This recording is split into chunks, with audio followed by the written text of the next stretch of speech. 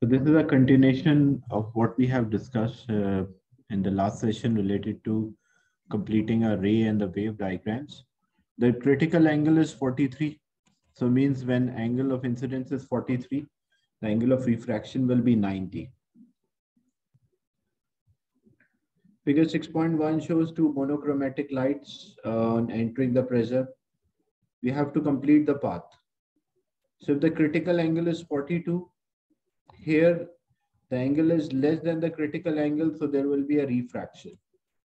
Here again 42 is there, so this angle is also less than the critical, there will be a refraction. If it was 43, then the angle of refraction will be 90. If it was more than 43, then there will be total internal reflection. So when the angle of the incidence is equal to critical angle, the light will travel along the boundary or 90 degree to the normal. But because the critical angle is 43, as in the mentioned in the question, the critical angle is 43. But here this angle of incidence is 42. So if angle of incidence is less than the critical angle, then simple refraction. Here also angle of incidence is 30, which is less than the critical angle. So simple refraction. If it was equal to critical, angle of incidence equivalent to critical, then the angle of refraction should be 90. And if the angle of incidence more than critical, then there will be a total internal reflection. So we have to show a simple refraction here, both cases, but refraction at an angle of incidence 42 will be more than 30. Figure 7.1 shows a monochromatic red light which is incident on a glass at an angle of 50. Without measuring the angles, use a ruler to draw approximate path of a ray in a glass and emerging. So when it moved from air to glass, it bent toward the normal. So if this was the direction in which the wave was traveling, then it will bend towards the normal and slow down. Moving from glass to air, it will bend away from the normal. So when we draw the normal, which is perpendicular to the surface, so it will bend away from the normal. And as it bend away from the normal, the two light rays, the one which enter and the one which leave, should be parallel to each other.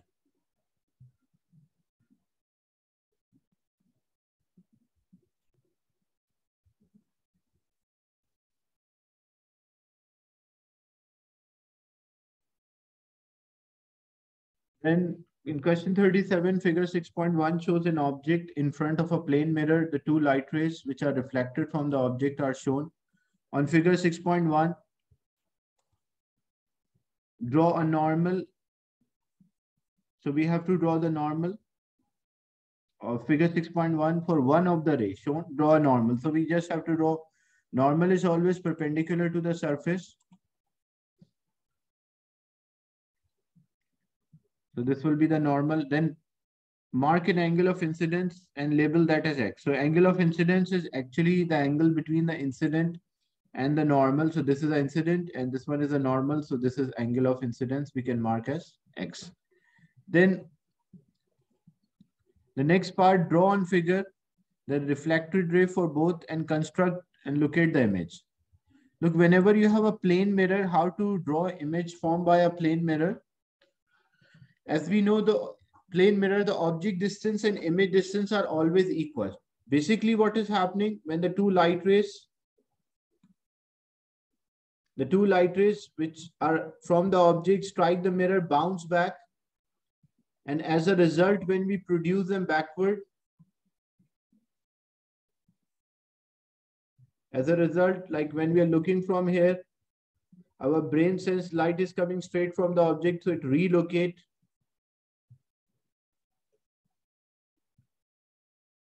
And when it relocates, that is the position where the image is formed. But for exam point of view, how to do this type of question, image formed by a plane mirror, the best way without any calculation, because we know the object distance and image distance will always be equal. So we measure the distance of object from the mirror and same distance will make it here and same position. So 15 boxes are there. So we make an image. Now draw the two rays from the image.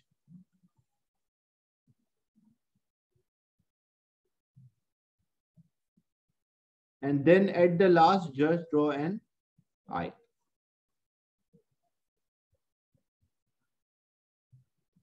So this is what happened. The two light rays which strike the mirror bounce back, enter the eye. As a result, when it enters the eye, our brain relocate this position. So this is a position where we'll get an image. So best way to draw image by a plane mirror, always draw the image, draw the two lines from the image to the eye, and then just complete the diagram from object to the mirror to show how image is formed.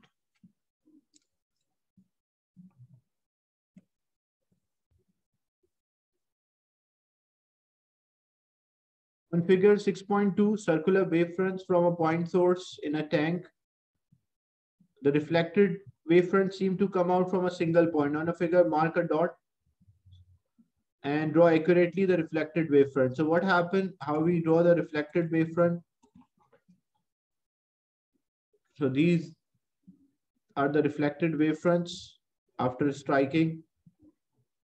And from which point it appears they are coming out. So this is a pair that it's coming out from this side. We don't have to draw an arrow. We just have to mark a point where it appears that these reflected wavefronts are coming out. So it appears that these reflected wavefronts are coming out from this point. So whenever circular wavefronts strike a plane barrier, as a result, it will be again a spherical or a circular wavefront bounce back.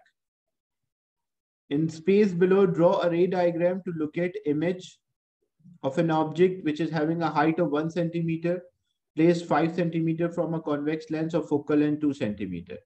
So what we do for these type of questions, draw full scale diagram means accurately you have to measure all the distances. So first we'll draw a principal axis. Then we'll mark the position of the lens on the principal axis and draw a vertical line. Then from the lens, measure the distance to mark the focal length. As I mentioned, the focal length is 2 centimeter. So from the lens, we'll measure 2 centimeter, that will be F. And again, on the right-hand side, we'll measure 2 centimeter F. Further 2 centimeter, double of the focus, that is 2F. And double of the focus, that is also 2F. Then the object is placed 5 centimeter away from the lens. So either left or the right hand side, we can place an object, and it is 1 centimeter height. So object is 5 centimeter from the lens and the height of the object is 1 centimeter. Now how to locate an image formed by this? So first we draw a parallel light ray. A light ray which is parallel to the principal axis that will pass through the focus. So first one, parallel light ray, will always pass through the focus, and the second one through the center of the lens will pass straight. So the position, the point where the two light rays will intersect, that is the position where the image is formed. And this is always a real image because it is formed by intersection of the lines. So real images which are formed by a convex lens are on opposite side of the object. They're always inverted. So if they ask what is the characteristic, so we have to label this image as I. And what are the characteristic of the image? It is always real because and it is inverted. Real images by a convex lens are always inverted. And when we compare the size of object with the size of image, so it is small. So these are the characteristics of the image formed by a convex lens.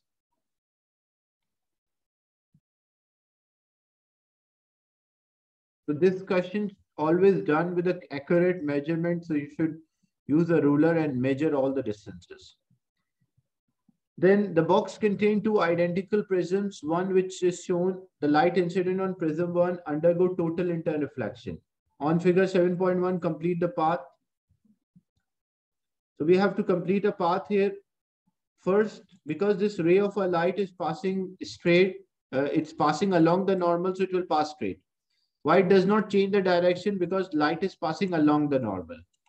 Then when we draw the normal here, which is perpendicular, as they mentioned, it will undergo total internal reflection. So it should bounce back in the same dense medium. So it will bounce back in the same dense medium. And then it will strike and undergo a total interreflection in the second prism, and then it will go out. We have to draw the position of the second prism, how it happened. So the second prism, so the light should also undergo total internal reflection, so strike the denser boundary. So this is how the second prism is placed. That's how the periscope works, that when the light strikes the first prism, it undergo total internal reflection. Then strike the second prism, it also undergo total internal reflection, and a person will see the object.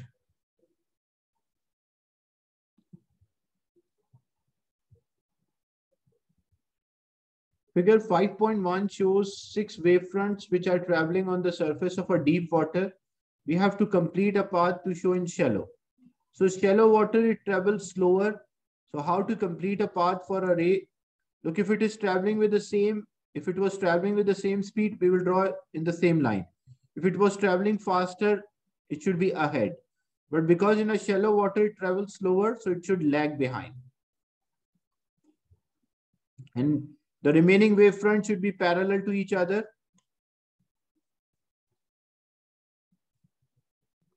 So this is what happened when the wave traveling from deep to shallow, the speed of the wave, the frequency remain constant, the speed and the wavelength both decreases. So for a water wave moving from deep to shallow, this will happen. If it was shallow to deep, then opposite will happen.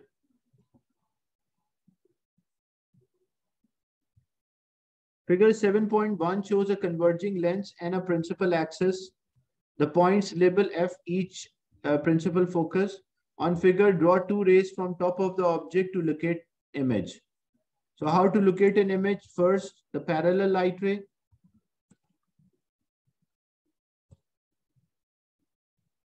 Will pass through the focus.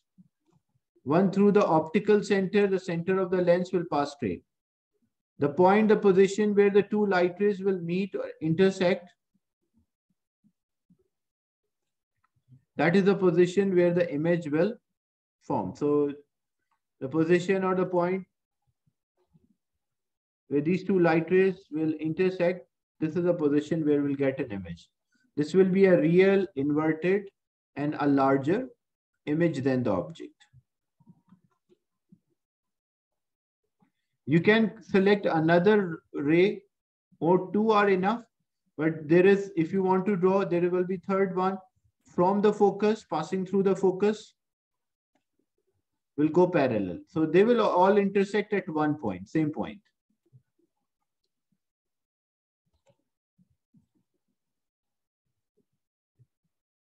Then figure 7.2 shows a path of a red light through a glass prism. You have to draw a green one. Remember the WebGear, you have violet, indigo, blue, green, yellow, orange, and red. Where violet bends the most and red will bend the least. So this is the path. The ray of a green light enter the prism and it follow the same path as red. So red light path is shown.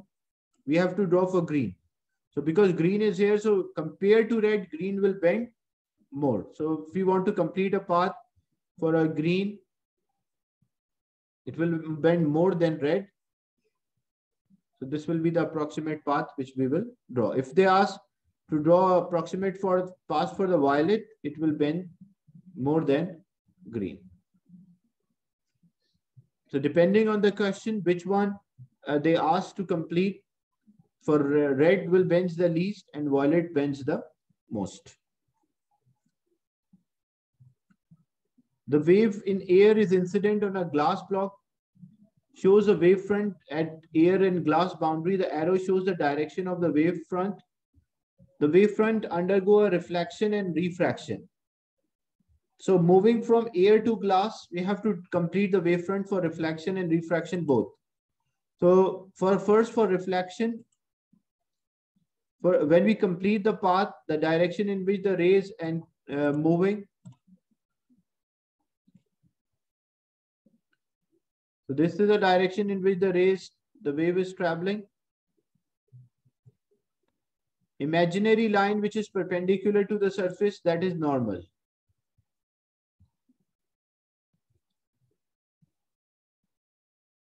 So when it undergo a reflection, for example, this arrow in the red is representing the reflected. So how to draw the wavefront? Wavefronts, remember, are always perpendicular to the direction in which the wave travel. So this is the direction in which the wave travel. So we'll draw the wavefronts perpendicular to the direction in which the wave travel. Then it moved from air to glass. So moving from air to glass, because the speed of the light decreases, so it slowed down. Now we have to draw the wavefront to show the refraction, the refracted wavefront.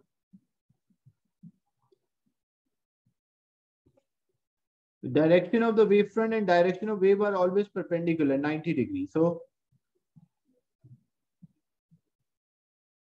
when we complete the remaining of these wavefronts, you can complete here as well.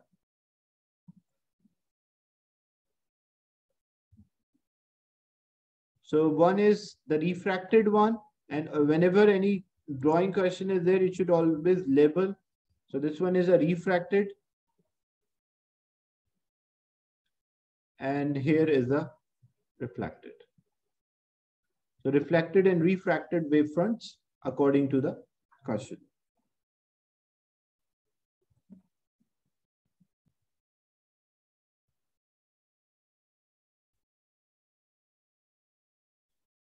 A loudspeaker is placed at a considerable distance to the left of a barrier with a gap. Width of a gap is double the wavelength. Like this gap size is twice of the wavelength. So if this is 4 centimeter, means wavelength will be 2 centimeter. We have to complete the diffracted. On the figure, sketch a diagram that represents a sound wave as a series of wavefront traveling towards the barrier in the gap and away from the gap. So these are the wavefronts which we will draw. But as they already mentioned, the wavelength, the distance between the two successive wavefronts is smaller as compared to the gap. So when it will pass through the barrier, there will be a diffraction, but small amount of diffraction. Why small diffraction? Because when the gap size is more than the wavelength, a small quantity or small proportion of the wave diffracted. So this is how we will draw a small diffraction. Keep one thing in mind, that the wavelength, the distance between the wavefront which you draw before it enter and one it passes through should be equal. Like this distance should be equal to this one. And according to the question with the measurement, this distance is twice as the wavelength. So if this was 4 centimeter, then wavelength should be 2 centimeter. So larger gap, there is a small diffraction. Then figure 5.2 shows a section of a fiber optic or optical fiber. A ray of a light incident at X on a figure continue. So in fiber optic or optical fiber, light will undergo total interreflection. So light strike and return back. But don't draw too many reflections, then this will be wrong. If you draw it in this manner. Whenever you are drawing showing the reflection through the optical fiber or fiber optic, minimum number, like example 1, 2, you should just show even twice and then it should return. It should emit out or go out from the other side. And we can use this optical fiber or fiber optics in a medical field as well, like endoscopy, as well as transmitting the data or information from one place to another, like carrying the information in the form of light, which we use in internet. The blue light enters the prism along the same path as yellow. On the figure, we have to draw the path for a blue light. So again, you have violet, indigo, blue, green, yellow, orange, and red, where violet will bend the most and red will bend the least. So you have yellow, one of the colors yellow, and now you want to, this is a yellow light. You have to draw for violet, which should bend the most. So when we complete the path, so we should show more bending compared to that of yellow. And if they ask complete a path for the red, so it should have less bending compared to that of yellow. So red will bend the least and the violet will bend the most.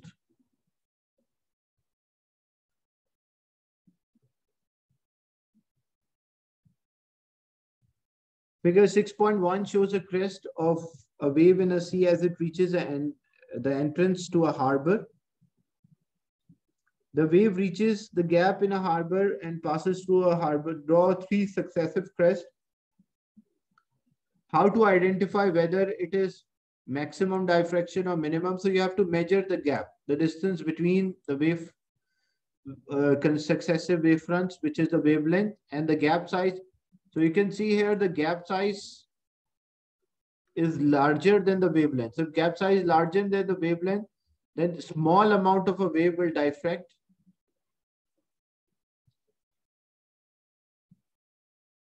So small diffraction we should represent. And another thing which you should keep in mind is the gap. If they say this is 2 centimeters, so you should draw a wavefront also 2 centimeters apart.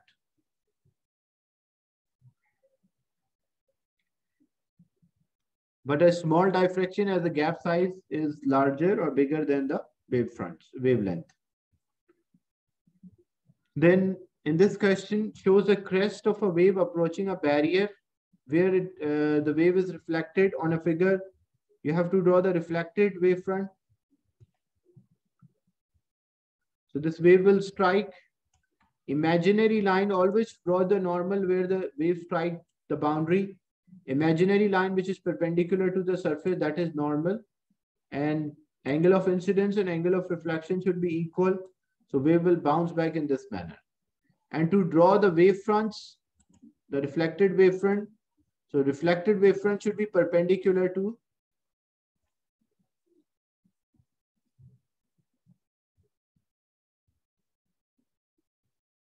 the direction in which the waves travel. So this is how we complete this figure.